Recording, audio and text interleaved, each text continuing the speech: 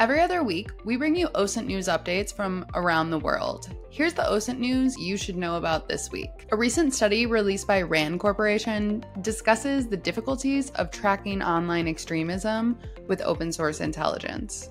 Despite the plethora of evidence available thanks to online messaging boards and social media groups, we really still don't have a lot of understanding of what radicalizes a person. While there's lots of data on social media sites about extremism, tracking someone over a long term can be difficult because accounts get booted, some are bots, they use coded language, and the report really dives into what we still don't know, despite research, how someone becomes radicalized over time. The second article we're looking at is from The Verge, and it talks about how Telegram has become a window into the war in Ukraine.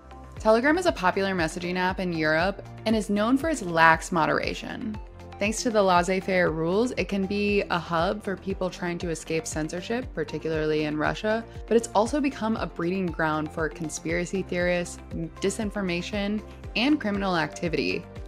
A lot of imagery from the war gets uploaded, including by Russian soldiers, and some of that has been used to track locations and has even resulted in offensive attacks on behalf of the Ukraine army. Anyone conducting OSINT about Ukraine or Russia should have their eye on this app. And finally, a report from Clearance Jobs talks about the need for formalizing OSINT within the IC. Open source intelligence has gained steam within the intelligence community over the past few years, but it has yet to become a formalized intelligence practice. Some analysts believe that we need a standardized tradecraft and potentially a separate agency for conducting OSINT. That's the OSINT news. If you'd like to find more OSINT news, you can find it on our website, authentic8.com/blog, or sign up for our LinkedIn newsletter to get OSINT news in your inbox every other week.